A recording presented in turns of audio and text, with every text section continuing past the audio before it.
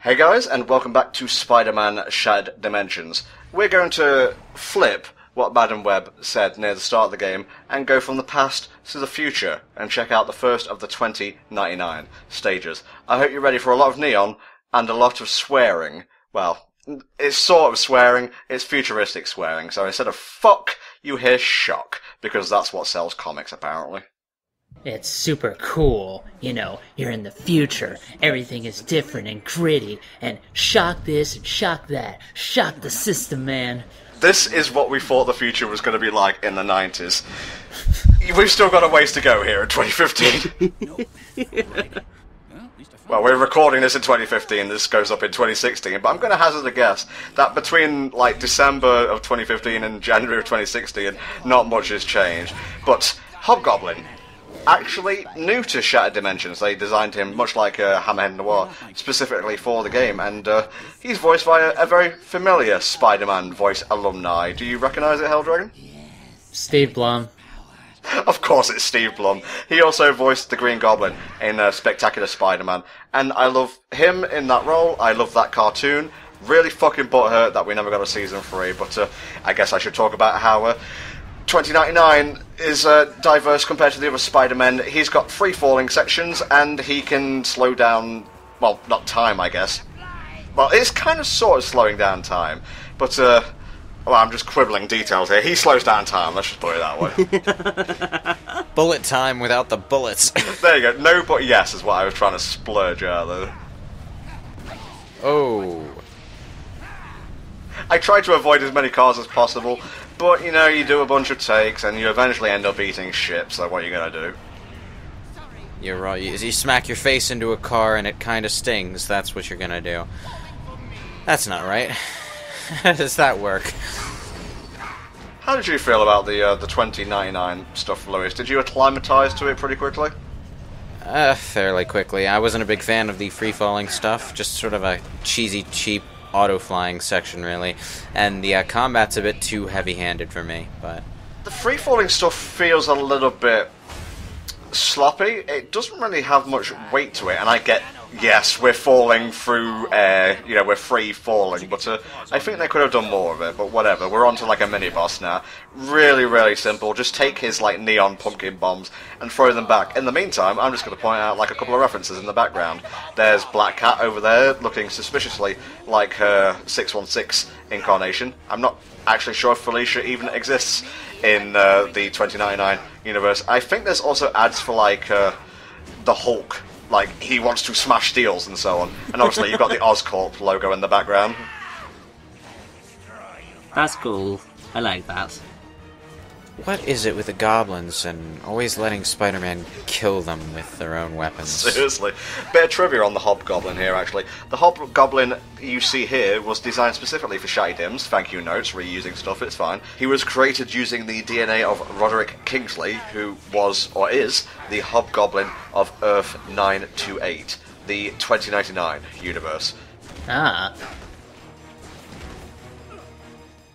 I don't think I actually gave the designation for the Noir universe. Can you look that up for me, please, Richie? Yes. Thank you. See, he's my Madam Web. It's all good. So, here's a question. What about 2099 Hobgoblin allows him to like, just shrug off getting his head stomped on by a Spider-Man? Nanofiber wings? Exactly. His wings aren't on his head. That's what he always does, like, throughout this level. Oh, you beat the shit out of me. Lol, nanofiber, bye. Oh my god, it really is nano machines, son. Jesus Christ. But yeah, you can just see how much faster he is compared to, like, Amazing or Noir already, and they'll take advantage of this by just chucking a load of bad guys at you later on, to the point where I kind of honestly start to get bored. Because another thing about 2099 is that you'll have like a few outdoor sections, but a lot of the time you're inside buildings, and they tend to look really similar after a while. And I hate to say this, but I would probably say 2099 is my least favourite Spider-Man to play as. Yeah, I'd agree with that. He just doesn't have as much level variety, and well, he's always in futuristic settings, which means he's always in metallic settings. Yeah. That's basically what I was trying to say, but better, so thank you. Yeah, it's just the other Spider-Man, well, not exactly so much noir, but in his case, it sort of fits it sort of fits his own unique tone better, so it feels more varied in the context of the larger game. But the other Spider-Men get like, we've had Kraven's Jungle. We're going to have the construction place or whatever with Sandman. There's and Ultimate's gonna have like the Deadpool level and all that. I love the Deadpool level. But Spider-Man 2099 is just, well, he has no environments other than 2099. I was not going to bring this up because I didn't really want to turn this into a Marvel versus DC thing, but having never read many of the 2099 comics, I mostly know Miguel from like the Spider-Verse tie-ins and so on. I would say I prefer Terry McGinnis if we're going to go with like futuristic counterparts to modern day superheroes, you know, Batman Beyond, or I think it was called Batman of the Future here in the UK. Huh. Yeah, Batman Beyond just sounds better. I'm gonna say America got the better title in this case. But I can sort of see it. I haven't seen enough Spider-Man 2099 to really directly compare them now. Again, this version of Miguel is a lot more quippy than his actual, you know, universe counterpart. But Dan Gilvezan needed work, I guess, so there you go. I guess they just wanted to make him fit in with the other three Spider-Men, because quips all over the place, and, you know... Yeah. People who know Spider-Man mostly from the movies and the games are going to prefer that, in theory at least. I think as like a replacement, the dude who played him in Spider-Man Unlimited, somebody Romano, I forget his first name. Reno Romano, good stuff. That was, well, it was like in another dimension or in the future or some shit. I think he would have worked better if they still wanted to have 2099 but keep him more quippy and the like. I think Reno was okay. Like, Unlimited was kind of mixed here and there. I love the Unlimited suit, personally. I like the stupid cape on the end. I like the way, you know, it's nano machines. The suit is, you know, nano machines. So, I like how it forms, things like that. So, I'd like to see more of that somehow. There's a flashing billboard in the background, and it goes back and forth between Wolverine, the Hulk, and a picture of Spider-Man 29 and the Hobgoblin. What fucking sense does that make? Well, if you want to take it at face value, maybe the news team or whatever is getting a close-up of this fight. Why would you want to get close to this? You could die. Because money, Richie. They've still got to do their jobs. It's true. No, it's a picture of Spider-Man and the Hobgoblin in, like, some sort of versus image where they're both looking into the camera looking tough. What? Why? I love how it's classic Wolverine and Hulk as well. Kind of like a nice juxtaposition between past and future. Or would that be present and future? Oh god, my head. Also Storm. Yes, yeah. What the fuck? I'm more interested in that billboard than I am on the actual boss fight. Turn the camera back toward it. I mean, we complained about like the level design, but in terms of like stuff going on in the background, you'll never want for, you know, stuff to pay attention to. Like just that spinning logo on that tower in the background is interesting enough. Well, you know, that's kind of the advantage to the whole linear structure, and I know a lot of players prefer the Spider-Man 2 formula, but at the same time, there are certain ups and downs to the two, and I think the linear stage-based structure does this game some pretty good justice. You also don't get stuff like this in Spider-Man 2. I remember being actually kind of blown away by this and worrying that I was going to fall off the glass, but I'm not sure if they do much more of that kind of thing. It's just a sort of a random set piece that gives that part of the level its own charm, but that's fine. I like that stuff. You don't necessarily need to do something with everything multiple times. I grew up in a time when, you know, you were lucky to see a gameplay mechanic show up more than once. Yeah. I mean, especially if you're into Pokemon, Jesus Christ. Oh man, looking directly at you, Oz. But I think it's roughly about time that we take a moment and assign 2099 to somebody. And Richie, since Ultimate is my jam, I'm going to give you this one. If just for the fact that I believe Miguel got his powers by accidentally mixing his DNA with that of a spider. I think he's like a geneticist or something. Again, feel free to, correct me on that. I do not follow 2099 at all. Oh yes, that's a classic Richie character trait, I agree. The whole genetic mixing and all that. Does that all the time. Classic. Well, you know, the only two people left were 2099 and Ultimate. And I'm taking Ultimate, I'm sorry, because that is my jam. Okay, fine. Now, I should probably point out, seeing as you did ask me way earlier in the part, Noir is set in, I think it's Earth 90214. Okay, dangerously close to 90210 though. Yes, I know, I was just like, ah! But apparently that's what it is. Most people call it Earth Noir, or Noir Marvel, or Marvel Noir. But that's your number. Now we just need to find out where Beverly Hills is. Just a really preppy kind of Spider-Man in that one. I mean, literally, you can make up like any universe you wanted, give it a number designation, and boom, you're good to go. Shit, us recording this commentary could be fucking like Earth and Tom 64, I guess. So, there's probably other dimensions with better commentary versions of HFC out there. That's interesting to know. Gotta love comics. Nanofiber, lol. You're not going to get rid of me that way. Remember? So why weren't you flying that whole time? Why were you just falling along with me? Why he was falling with style, I think, of mine. It's because he was taking a few too many hints from Rouge the Bat. Oh, yeah. Oh, I actually really don't like this particular arena, or, like, set-piece fight, because you have to throw stuff, and a lot of the time, the lock-on function, or whatever, will focus on stuff around Goblin, and 9 times out of 10, this isn't a problem.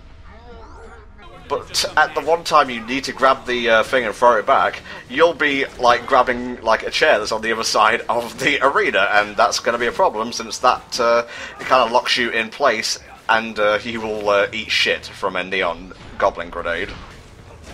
Yeah. Yeah, I'm not gonna lie, this is a bit of an awkward fight. Well, I mean, it's either that or you're going to be hit by the Neon Power Rangers. Yes, thank you, Richard. Yeah, he's been attacked by fucking Time Force here, good stuff. Yeah, and I distinctly remember at this point when I was playing the game for the first time, I remember thinking, yeah, I can sort of see why people don't really like Edge of Time if this is 50% of it. I'm sorry, it's just the slow motion knock through the air, the sound, it just... It's one of those things, those little bits of comedic timing that never really gets old. Hate the guys who rush in off camera. They're so... Oh, okay, never mind. Thank you, Goblin. I was going to finish my sentence about how much I hate them and how zealous they are, but Goblin grenade to the face, boom. I gotta say, it's pretty convenient how Spider-Man can just alter the course of his throw, mid-throw even, to make sure it still hits Hobgoblin. So all this dodging from side to side that he keeps doing is completely pointless, because he's still gonna get hit. That's what I was talking about right there, by the way. Like, you have to be, like, really focused on the item. You can't just, like, go boom and it'll throw the one you want. Sometimes it will catch onto something near to you. This was really a problem during the next amazing level, actually, and that one nearly drove me to madness, trying to get a good take of it. Yeah, it's a good game. Unfortunately, it just has its uncomfortable aspects. I would say it's one of the better Spider-Man games overall, at least in terms of 3D, but again, it is not without its problems, and repetition and a little bit of jank here and there is definitely at the forefront of my mind when I'm criticising the game. Well, I mean, I suppose it suffers the same thing that so many Activision titles do, they don't give it the budget it needs to be amazing. Didn't we have this conversation already in Transformers Devastation? Yes, We we did. did, and I feel it bears repeating here, and especially bears repeating considering the news that Platinum are apparently developing a Teenage Mutant Ninja Turtles game. I call Leo. Yeah, so basically, if Activision gave them budgets, it'd be great. Is that scarily realistic looking Teenage Mutant Ninja Turtles thing I saw a screenshot of the other day? I doubt it. I mean, I hope not. What game are we talking about here? There's something called like Into the Shadows or something, I think. Lewis, did you see a picture of Doomsday from the Batman Superman trailer with Michelangelo's mask on the front? Because I think that's what you're talking about. Oh god, yeah, I think he is actually. Oh, that Doomsday is awful. I don't think so, but It's okay, mate. Don't worry about it. Yeah, his tablet usage allows him to get all fucking paranormal and shit and summon hallucinations to plague Miguel and the like. Actual goblins. oh, we're going full on Scarecrow in here. Seriously. Oh my god, you're right. Stop stealing things, Beanox. Create something original. Although, that said, I don't know, this seems to have quite a bit in common with, obviously, where they would go in Arkham Knight, with, like, sort of, in sense of the hallucination-y stuff. I have not played Arkham Knight. I think that might be a little bit of a spoiler, so I'm going to cut you off there. Okie dokie. Okay. How did you find this boss fight, Lewis? I don't think I had especially a lot of fun with it, but it certainly looks trippy. Looks nice, at least. Well, you know, apart from the fact that you're in sort of pseudo-detective mode. All the time. I love how 2099 is just blue. It's just blue. Nothing fancy. Gets the job done. It's a futuristic kind of blue as well. Man, he was going with a scorched earth strategy there. It tends to work.